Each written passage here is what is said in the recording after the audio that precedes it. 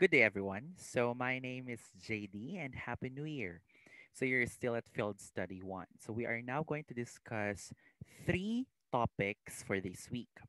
So, we'll be talking about utilizing teaching learning resources and ICT.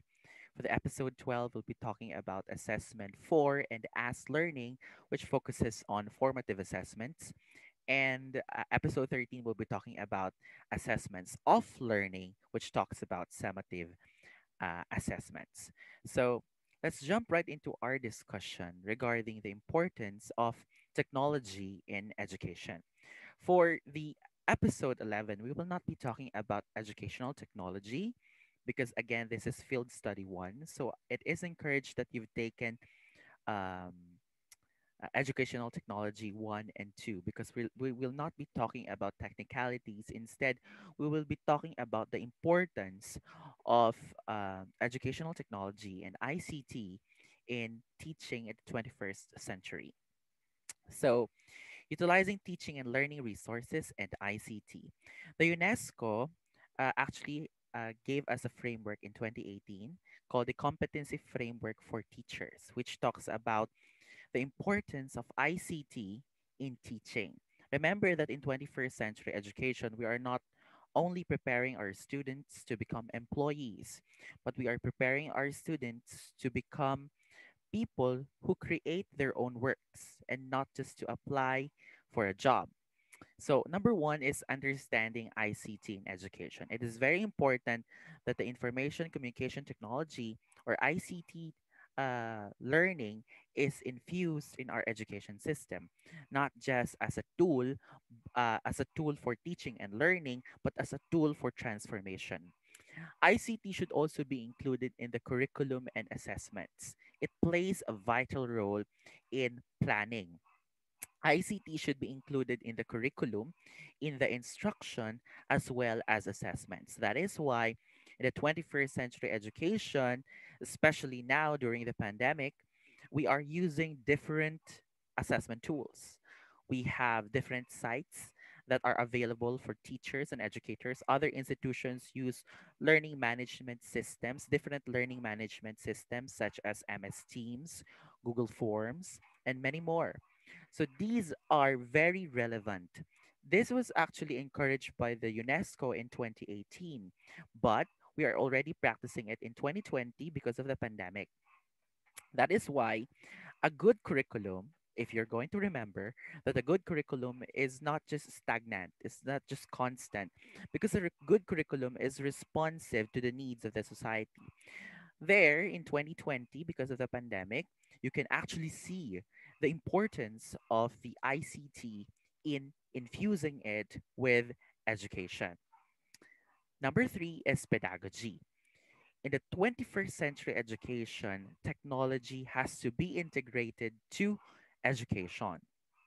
That's why we're also encouraging our teachers not just to use or utilize board works, right? A pen and paper assessments, but we encourage our dear teachers to practice their teaching using technology.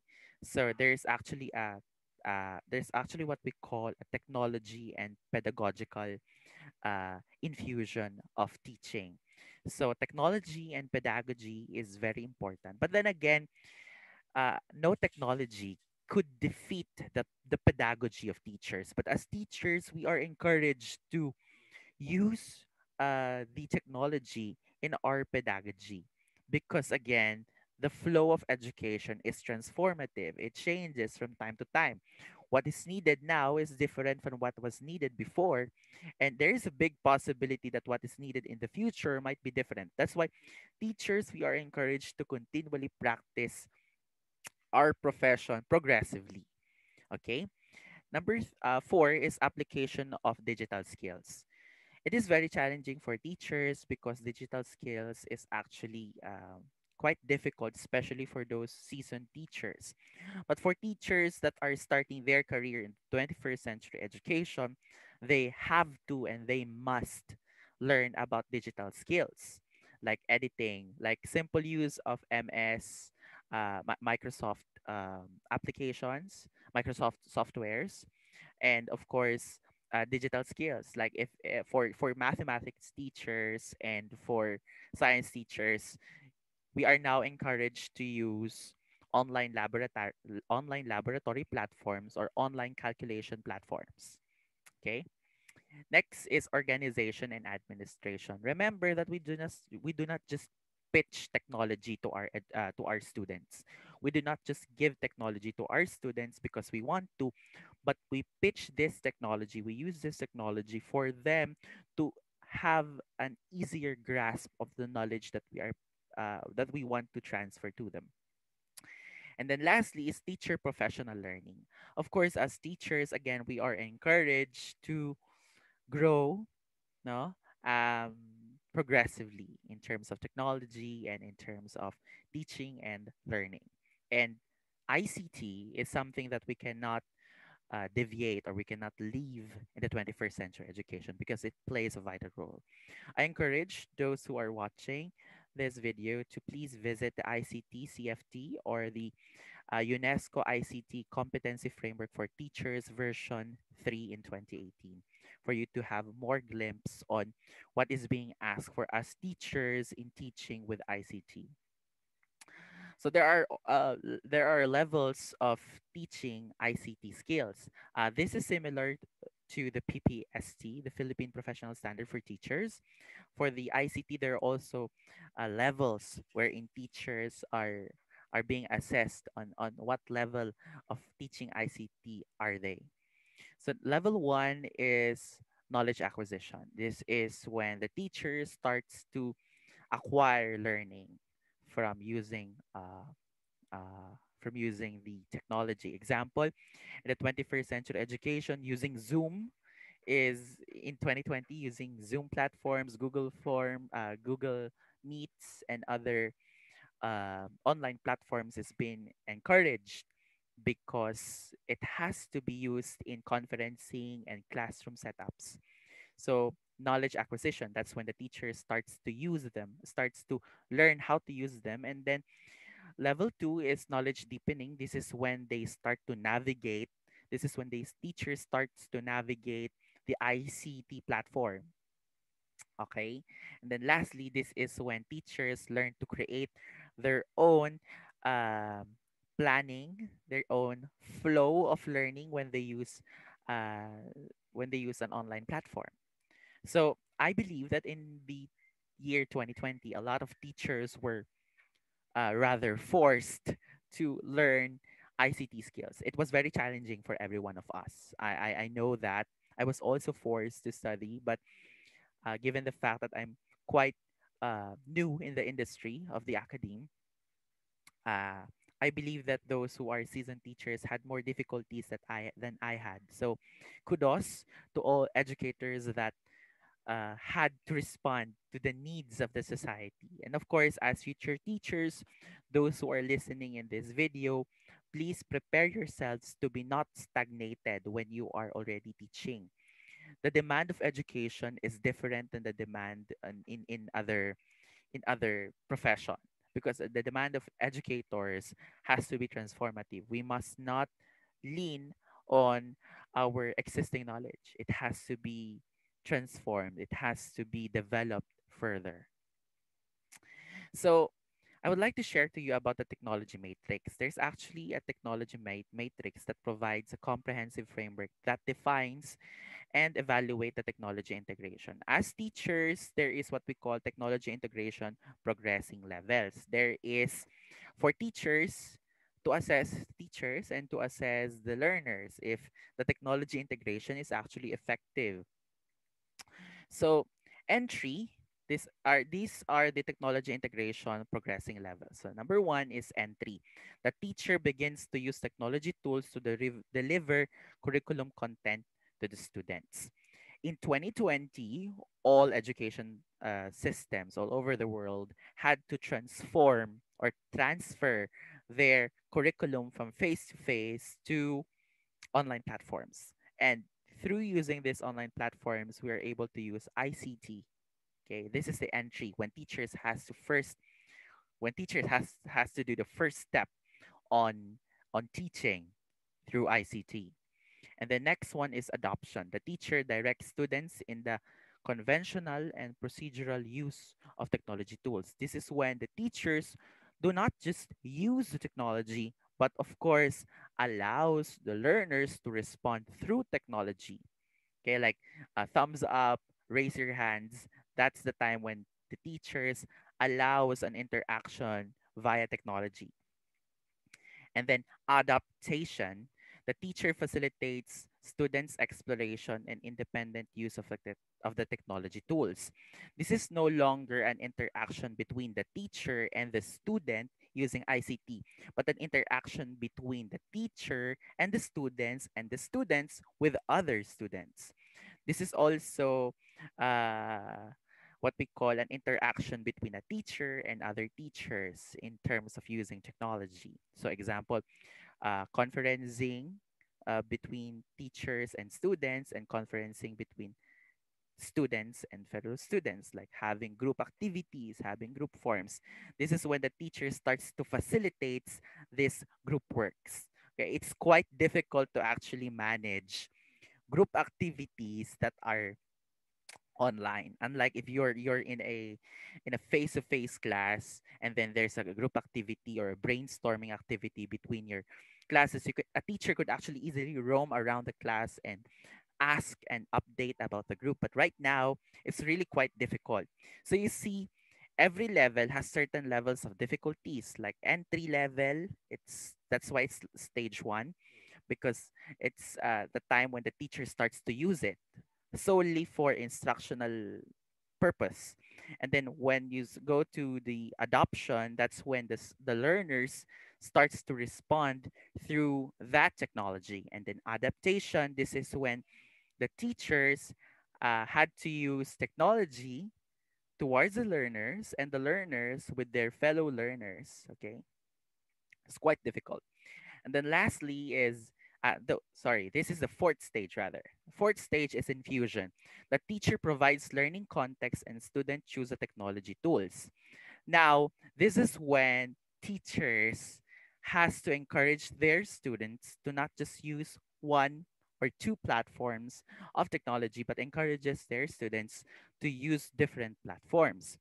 Now, the challenge here is that the teacher has to know what type of learning technology these students are using.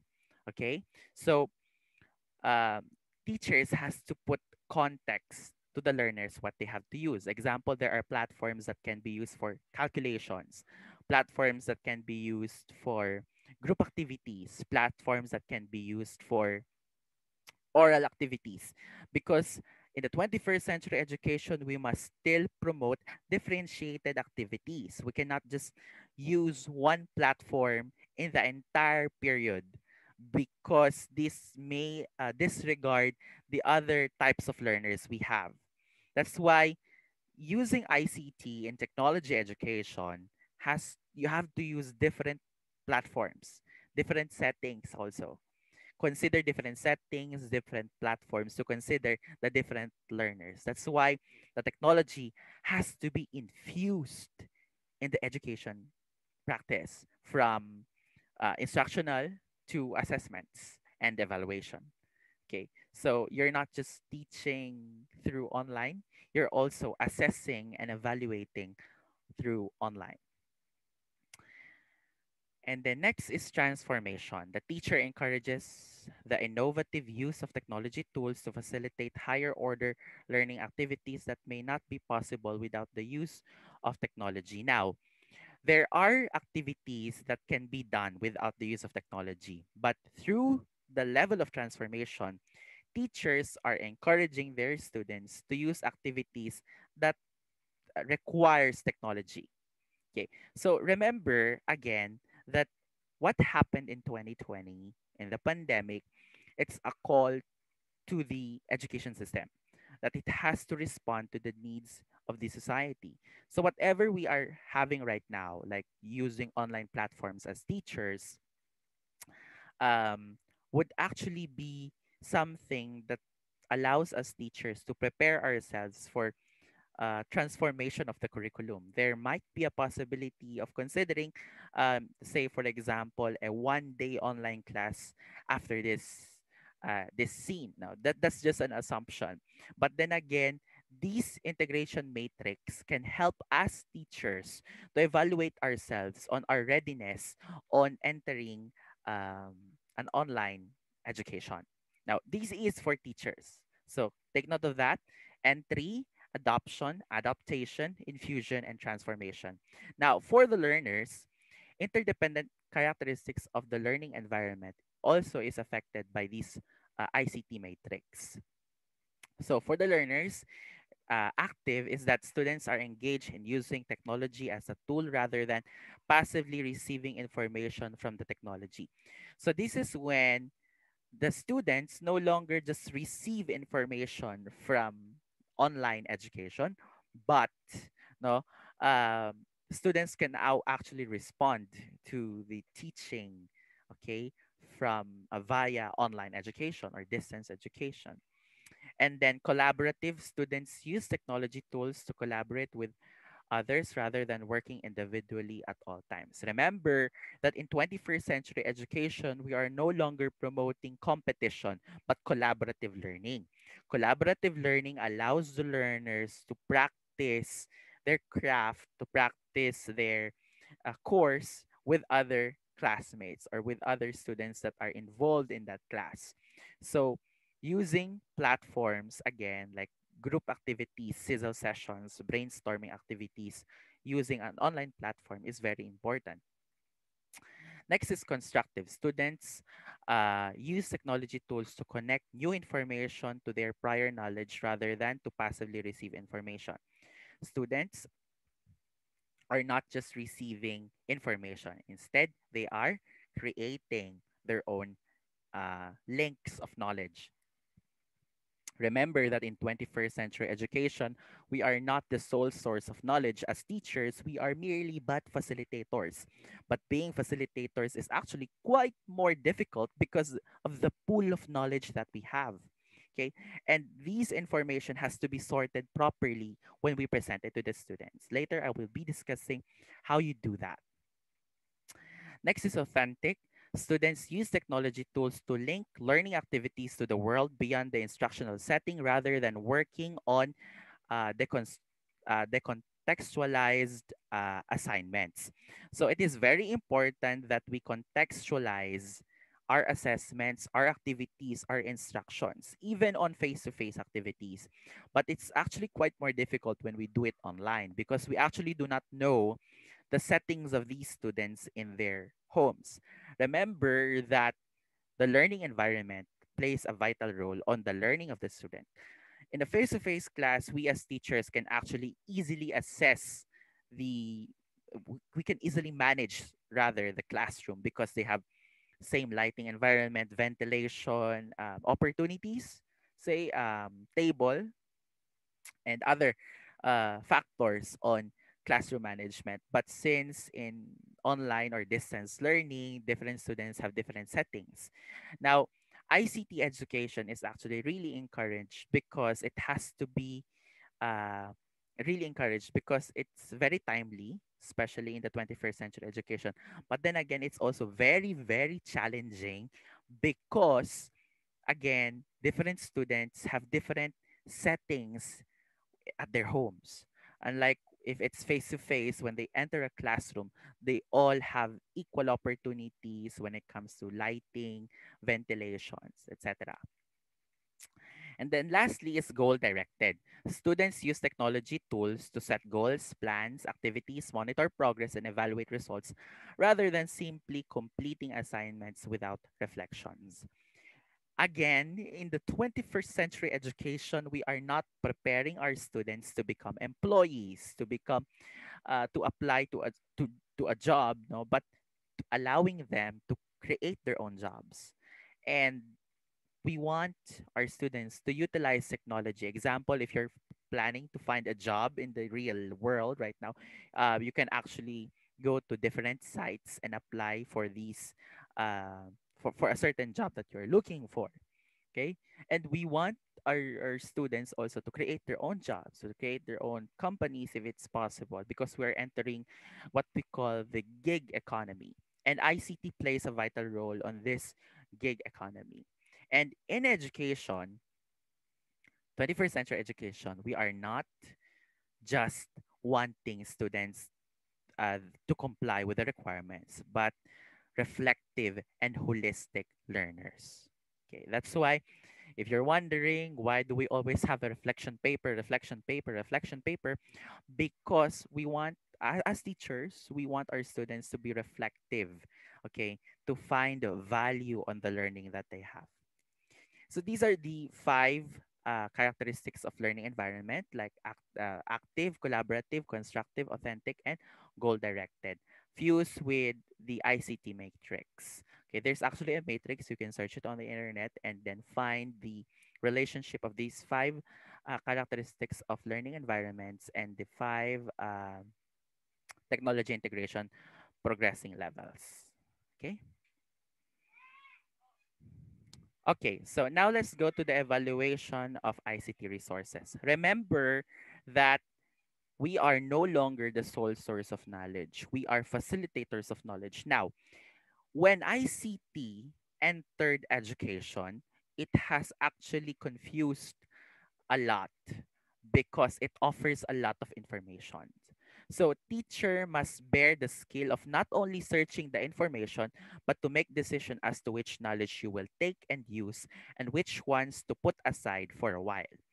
Because of the vast pool of knowledge that can that can be easily searched by the student. Say for example, if you ask a student a certain definition of a certain word, they could easily search it on the internet, and then the internet would sort it out and then give the most known definition of these words. But as teachers, we must learn how to sort this knowledge.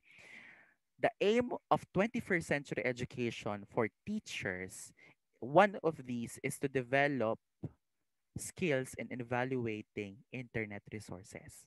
As teachers, we do not just want to search information and give it to the students, but we want to search informations, okay, that are relevant for our students in teaching, in helping us attain the teaching and learning objectives. We do not want our students to be just relying on the information that is present on the internet, but we want our students to get this information and sort these things out. Not just as teachers, but allow our learners to do that, so to develop those skills. But before those learners develop the skills on evaluating internet resources, as teachers, we must also learn how to evaluate these internet resources. Okay, so how to evaluate ICT resources? Number one is accuracy. The information that you should give to the learners must be reliable, free from error, and up to date. There are information that are actually correct in a certain point of time. But there are also knowledge that are updated. Example, if you're teaching science, there are a lot of information that are now more updated than that in 3 decades ago, 5 decades ago. So it has to be up to date. Next is appropriateness.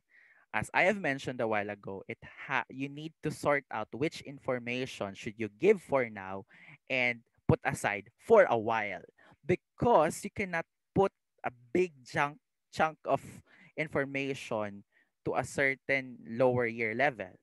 You must give learners an information that is appropriate to their grade level or year level or even to their age. You have to give them the information that they can grasp, not the information that you think that you can grasp but that's not suitable for your students.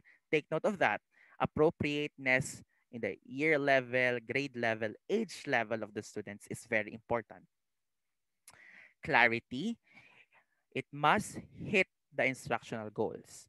Now, if you're searching for a certain definition and this word has a lot of definition, you should look for a definition that is fit to the instructional goals or fit to what is needed in the course that you are teaching.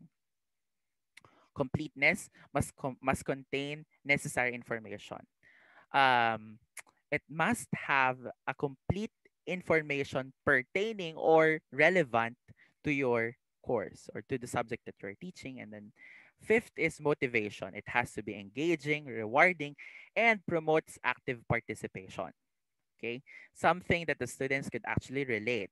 Of course, when the students enter a certain classroom, they have different information or knowledge based on their experiences. It is encouraged that we contextualize this information wherein all the students, or most of the students, if possible all of the students, could actually relate to this. And then organization. We do not give information in a big chunk and then just give it to to the students. One of the skills that a teacher should have in the 21st century education is that we are knowledge organizers. We are not just knowledge facilitators, we are knowledge organizers. We have to organize in a logical sequence the information that we want to give to our students. And remember, in our discussion on curriculum development, we want this information to be seamless, to be smooth, okay? As knowledge is being transferred, as knowledge is being given to the student, it has to be smooth, okay? So those are the ways, some of the ways on how to evaluate ICT resources. When citing, when you are checking the information, please, as much as possible, go to the initial reference, okay? Do not just base on the secondary reference. Go to the primary references. And of course, we also want that is something that is updated, something that is clear, and something that is relevant. Of course, all of us teachers have different specializations. If you specialize in language, in social sciences, in mathematics, you are the one who's driving your your ship. Okay, so you're the one who's aware, who's more knowledgeable on the information that is needed by your students. Okay, so why do we push through with ICT education? Why do we use ICT? Because of the education 4.0. Many says, what's education 4.0? Education 4.0 is actually a response to the fourth wave of industrial revolution. So the following are trends that have huge potentials to transform the way we teach and learn, according to UNESCO 2018. So education 4.0 is a response to the industrial revolution 4.0. Okay, so let's check it one by one. Number one is open education resource. So open education resource is that there's a wide pool of information, a wide pool of learning materials that is available on the internet, on hard copies and soft copies. Okay. Number two is that social networks. Of course, we have the different social media platforms that also influences the knowledge of the students. Like there are also fake news that rises. There are also news that are real, but because of these confusions of what is true and what is not, this actually influences the learners. But then again, there's also a good thing about this. This is if you promote truth in these social networks, this could actually easily be spread. But if you also promote negative or something that is fake, this could actually be easily spread as well. So it's a two-edged sword. Next is mobile technologies. Most of our students are using mobile phones in their online classes because not all have the luxury of having their own laptops or computers. In the online education, most of the students use mobile phones. And mobile technology also plays a vital role. That's why there's a lot of applications available in the App Store and Play Stores that can be used for educational purposes. Next is the Internet of Things. Now, the Internet of Things is it is a computing mechanics that becomes a built in into everyday things. So, example, we have smart TVs, we have different technologies that are available in our houses. So it's actually very helpful as well. So next is artificial intelligence. So AI, we have there Siri, Alexa, Bixby, Google Assistants.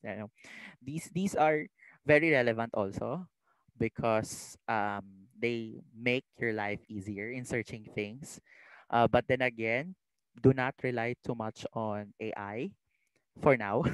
Okay, because there are still there are still errors that these AIs have, but they are very informative as well. Many are asking if these AIs are going to replace teachers.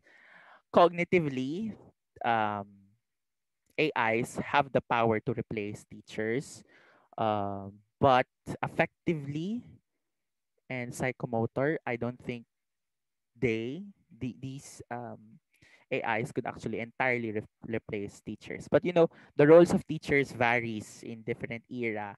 Like before, teachers are the sole source of knowledge. Now we are facilitators of knowledge.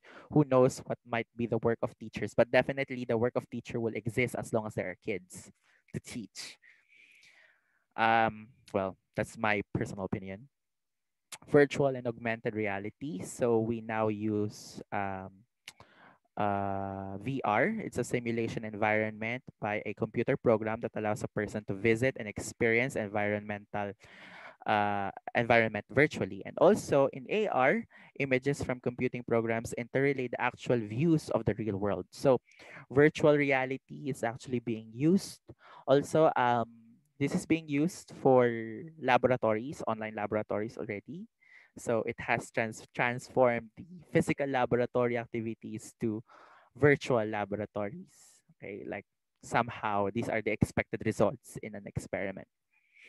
Next is big data. Okay, this is somehow related to the Internet of Things.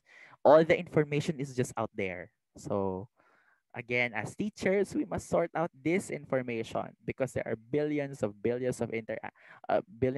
information that are present on the internet. So we must know how to sort these things out.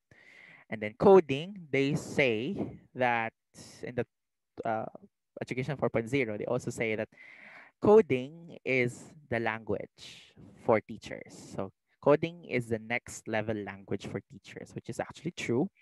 Not just encoding grades, but of course, using softwares, using apps, using websites as teachers, we must be ready for this.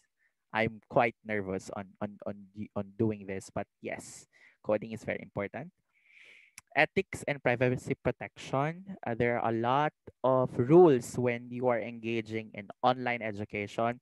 We cannot ask easily for the information of our learners. We cannot do those things, because we have to protect our learners, and we also have to protect ourselves as teachers, and we also have to protect the information that we have. Okay. Then lastly is innovative future education. In the Education 4.0, we are not preparing our students again to become employees, but we are preparing our students to create their own jobs. If you take note about the curriculum, there are a lot of subjects that are present now that is not present before. There are a lot of works that are present now, or jobs that are not present that are present now that do not exist before. A lot of subjects, a lot of courses, a lot of jobs that are present now, because the needs of the society today is different from the society that they had before.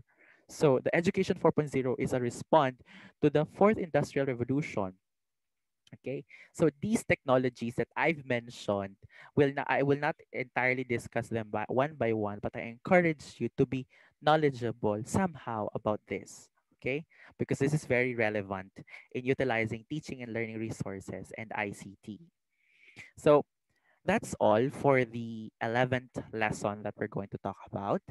And I hope you learned a lot, because I cannot I cannot actually teach them one by one, but I can only give you an effective mode, an effective on how you're going to appreciate ICT, especially now during the time of pandemic, during the time where we are all forced to transfer our knowledge, or transfer our mode of teaching and learning from face to face to online class. Now it's almost a year now, but no, we're still trying to adjust. Okay, but I hope you're already able to adapt somehow.